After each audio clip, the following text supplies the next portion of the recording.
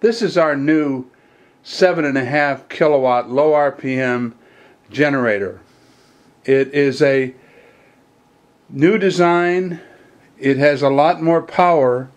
It has another feature we call cross-couple coil system, which delivers better power, easier throughout the whole RPM range.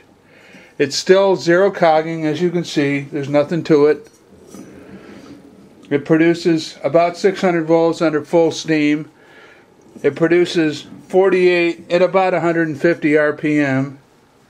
You can see that the generator has got a lot of new capability and a lot of new parts that we put into it. We designed this system so that these coils are cross-coupled so that they deliver power in a smoother, better way than before. This thing was supposed to be a 5 kilowatt, but it tested out with a cross-couple coil system at 7.5 kilowatts. This is what the new generator will look like.